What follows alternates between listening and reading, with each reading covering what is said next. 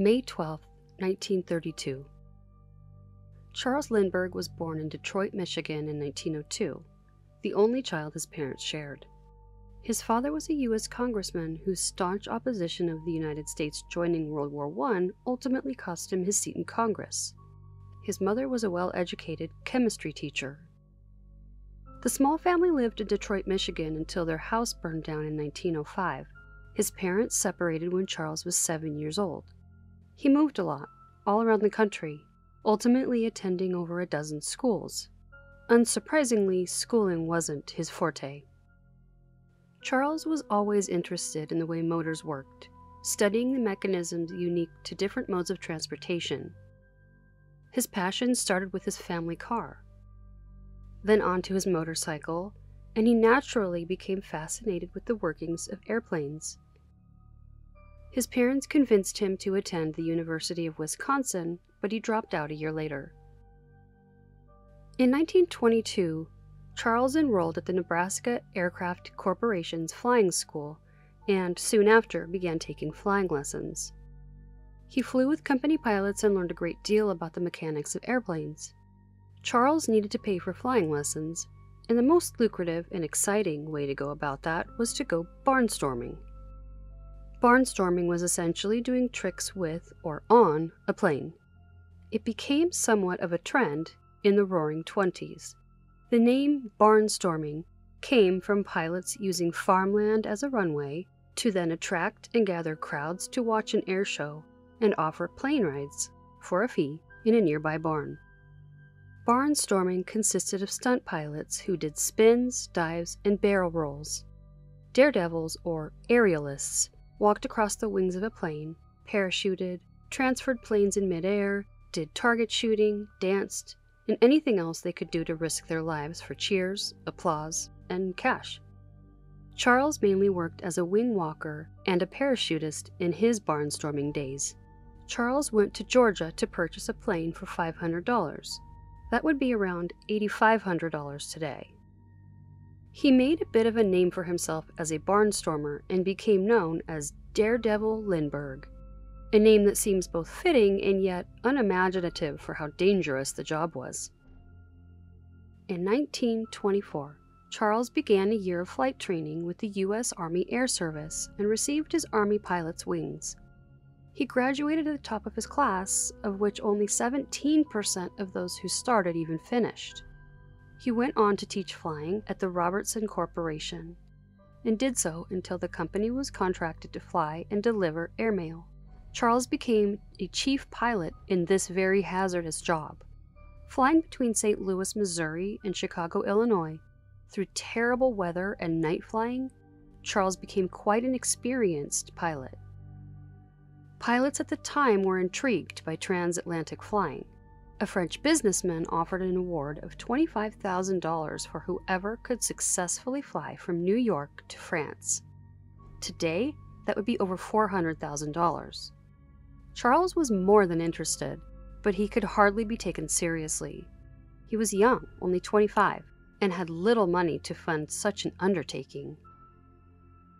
In 1927, a small group of businessmen in St. Louis offered financial support. Charles then fittingly named his plane the Spirit of St. Louis. Charles placed an additional gas tank where the front window should have been, and removed everything he possibly could from his plane to make the plane lighter, and therefore use less fuel. The trip was an enormous risk. Others had tried and failed, and in this case, failing meant dying. May 20th, 1927, Charles started his flight, departing from Long Island. For 33.5 hours, the trip was a nail-biter. Storm clouds, flying blind for several hours, going as high as 10,000 feet and as low as 10 feet, and using only his intuition as he had no navigation equipment. Charles arrived in France on May 21st at 10:22 p.m. Around 150,000 people stormed the field in which he landed.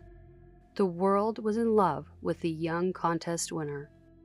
President Calvin Coolidge gave Charles the Distinguished Flying Cross, even though it was only to be given while flying for the military. and Congress awarded him with the Medal of Honor, again, even though he was not flying for the military. The post office made a 10-cent stamp of the spirit of St. Louis, and of course, Charles was in just about every newspaper and magazine in existence. In addition to the $25,000 he won for the successful flight, Charles wrote an autobiography for which he earned over $250,000, $4 million in today's money, and he found well-paying jobs working for the Transcontinental Air Transport and Pan American Airways. In his autobiography, Charles described the ideal relationship as being long-term and stable, with a woman who had good health, strong genes, and keen intellect. He criticized Army cadets for having superficial romances, and he called other pilots womanizers. Charles was quoted as saying, "There were times in an airplane when it seemed I had escaped mortality to look down on Earth like a god." Charles began dating Elizabeth Morrow, the daughter of a wealthy partner at J.P. Morgan. A few months later, he broke up with Elizabeth for her younger sister, Anne. During that time frame, the youngest Morrow sister, Constance, received a letter that threatened to kidnap and kill her unless a $50,000 ransom was paid. The writer of that letter was never identified. In 1929, Charles married Anne, and the two often went flying together. In fact, when she was 7 months pregnant, she flew with him in an open cockpit at high altitude for 2 weeks. Upon returning home, Anne was hospitalized for several days for unknown reasons. In June of 1930, Charles and Anne had their first baby boy, Charles August Lindbergh, whom they called the Eaglet. The baby was immediately placed on a special diet due to an unusually large head, as well as symptoms of rickets. The Mayo Clinic says that rickets is the softening and weakening of bones in children, usually because of an extreme and prolonged vitamin D deficiency, though it can be caused by rare inherited problems. The symptoms of rickets are delayed growth in motor skills, pain in the spine, pelvis, and legs, muscle weakness, bowed legs or knocked knees, thickened wrists and ankles, and breastbone projection. If left untreated, it can lead to an abnormally curved spine, failure to grow, bone deformities, and seizures. Charles was 6'3". A regimented, structured, healthy lifestyle was highly valued, if not demanded, by him. It has been said that Charles made Anne keep track of supposed infractions committed by their children, like chewing gum, and that every penny spent on the household was scrutinized. With his requirement of good health, strong genes, and keen intellect, having a child with a health condition would have caused great insecurity for Charles. I imagine they would have done their best to hide it if there was anything wrong with the baby. The Lindberghs were building a house in an isolated location in New Jersey. They spent some of their time in Anne's family mansion, and some in the new home, as it was nearly complete. The new home was not just isolated, it was encompassed by trees and sat just about a half a mile away from the road. As regimented as Charles was, they always had the exact same schedule. They spent weekends in the new home and went back to the Morrow mansion during the week. For the first time, Charles decided they would stay in the new home past Sunday. The only people who knew about this was Anne, the 3 servants with them, and a few servants back at the Morrow mansion. The night of March 1st, 1932, Charles was a scheduled speaker at New York University. Though he enjoyed that type of event where he could be the center of attention, he was strangely a no-show. He did, however, call the new home to give stern instructions that no one was allowed to go into the baby's nursery between 8 and 10 p.m. His directive was to ensure that the baby would not be spoiled. Charles arrived at home at 8:25 p.m. A nursemaid went into little Charlie's nursery at 10 p.m. and discovered that he was not in his crib. When she told Anne, the two of them thought that maybe Charles was playing a joke. But when Charles saw the empty crib, he yelled, "They've stolen our baby!" One of them found a ransom note on the windowsill of the baby's room demanding $50,000. Looking out the window, they saw a ladder was standing up against the wall of the house. 4 months shy of his 2nd birthday, baby Charles was gone.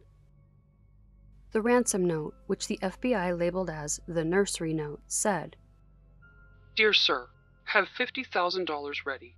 $25,000 in $20 bills, $25,000 in $10 bills, and $10,000 in $5 bills.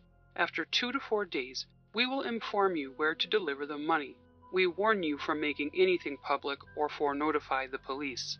The child is in good care. Indication for all letters are signature and 3 holes." That is bad math. 25,000 plus 25,000 plus 10,000 is not 50,000. Anyway, the part about the 3 holes reference a little insignia used on all of the ransom notes, apparently to ensure that the notes would be authentic. Baby Charles' room was on the 2nd floor. The ladder used to reach the window was broken where parts joined together, said to have been broken while someone was going up or coming down. There were no fingerprints, footprints, blood, or hair. Friends were asked to communicate with the kidnappers, and word spread quickly about the ransom. A second ransom note was received 5 days later, on March 6th, asking for more money. As with the first note, there were many misspellings and weird grammar, and it appeared to be intentionally written with someone's non-dominant writing hand. Page 1. "Dear Sir, we have warned you not to make anything public, also notify the police. Now you have to take consequences. It means we will have to hold the baby until everything is quiet. We cannot make any appointment just now. We know very well what it means it is. It is really necessary to make a world affair out of this, or to get your baby back as soon as possible. To settle the affair in a quick way will be better for both. Don't be afraid about the baby, keeping care of us day and night. We also will feed him according to the diet." Page 2. "We are interested to send him back in good health.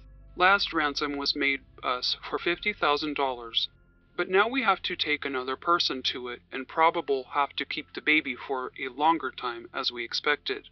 So the amount will be $70,000, $20,000 in $50 bills, $25,000 in $20 bills, $15,000 in $10 bills, and $10,000 in $5 bills. Don't mark any bills or taken them from one serial number. We will inform you later where to deliver the money, but we will note to do so until the police is out of the case and the papers are quiet. The kidnapping we prepared in years, so we are prepared for everything." A third ransom note was received by the Lindbergh's attorney 2 days later, on March 8th. In that lengthy letter, the writers said that the friend Charles wanted to use as a go-between would not be accepted. The ransom writer requested a note written in the newspaper instead. That day, a newspaper note was published which suggested a retired school principal, Dr. Condon, to work with the kidnapper and offered an additional $1,000. "I offer all I can scrape together so a loving mother may again have her child, and Colonel Lindbergh may know that the American people are grateful for the honor bestowed upon them by his pluck and daring. Let the kidnappers know that no testimony of mine or information coming from me will be used against them. I offer $1,000 from which I have saved from my salary as additional to the suggested ransom of $50,000, which is said to have been demanded by Colonel Lindbergh. I stand ready at my own expense to go anywhere, alone, to give the kidnapper the extra money, and promise never to utter his name to any person. If this is not agreeable, then I ask the kidnappers to go to any Catholic priest and return the child unharmed, with the knowledge that any priest must hold inviolate any statement which may be made by the kidnappers." A fourth ransom note was received by Dr. Condon the next day, accepting him as a go-between. March 10th, 9 days after the baby went missing, Dr. Condon was given the $70,000 ransom money, and negotiations began through the newspaper. The code name Jeff C. was used for the negotiator in the newspaper. March 12th, a cab driver delivered a fifth ransom note to Dr. Condon, which he said was given to him by an unknown person. That letter said they would find a sixth note underneath a stone 100 feet away from a subway station. The instructions on that note told Dr. Condon to meet with a man who called himself John at a cemetery. He did. Charles demanded that no police be present for the meeting and that no prior surveillance would be done. Dr. Condon and John discussed payment of the ransom money. More newspaper notes were made, urging the kidnapper to go through with the ransom delivery and exchange of the baby. March 16th, the baby's pajamas and a 7th ransom note were delivered to Dr. Condon. There were more newspaper letters exchanged. On March 21st, an 8th ransom note was received, reiterating that the kidnapping had been planned for a year. March 30th, a 9th ransom note threatened to increase the ransom to $100,000. April 1st, a 10th ransom note instructed Dr. Condon to have the money ready the next day. April 2nd, the 11th ransom note was delivered to Dr. Condon by a taxi driver, directing him to find the 12th ransom note under a stone in front of a greenhouse. The 12th note led to Dr. Condon meeting with John again, where he asked to reduce the ransom to $50,000. He gave the $50,000 to John, got a receipt, and the 13th and final ransom note. That note said that they would be able to find the baby on a boat named Nellie near Martha's Vineyard, Massachusetts. But little Charlie was not there. He wasn't anywhere. May 12th, 1932. A truck driver pulled over on a highway so he could relieve himself. He accidentally and tragically came upon the body of the Lindbergh's baby. That location was about 2.5 miles away from the Lindbergh's home. The little one was partially buried, mummified, and missing parts. There was a clear, obvious hole in the crushed skull. The coroner was not able to positively identify the remains, as it was in such bad shape. Charles, however, said, "I am perfectly satisfied that this is my child." He then approved and ordered cremation of the baby. For 2 years, nothing happened in this case. Money that had been used in the ransom randomly appeared in different places along the East Coast. It was obvious because the money used were gold certificates, which were readily being recalled by the U.S. government. One such certificate was traced to a man named Bruno, who was then arrested. Bruno was also in possession of $15,000 from the ransom money. He was immediately found guilty in the court of public opinion. Things didn't add up, though. The money had been found wrapped in a newspaper from 1934, but the ransom exchanged hands in 1932. Bruno's wife and others alibied him for the night of the kidnapping, and he did not fit the profile created by law enforcement. Bruno was found guilty of first-degree murder and given the death sentence. Before his trip to the electric chair, he was offered life in prison if he would confess to the crime. He refused. Bruno was put to death in April 1936. But was Bruno guilty? The night of the kidnapping was terribly windy and rainy. If someone had climbed the very tall ladder after having walked through the muddy grounds, then they must have levitated into the room and hoisted the 35-pound boy into the air and down the ladder by way of Tinkerbell's fairy dust, because nothing was out of place. There were no muddy footprints. There were traces of mud, but nothing was wet and no one heard anything. The only people that knew that Anne, Charles, and baby Charles were going to be in the house that night were the servants. It was the first time they had ever stayed there during the week. Charles was supposed to have been at a speaking event that night, but he no-showed. That night he insisted that no one enter the baby's room until 10 p.m., a very specific time frame. And here's the thing, everyone in the house was awake. The house was 2 floors, but it was quite compact and very small. How had someone kidnapped the little boy without anyone hearing?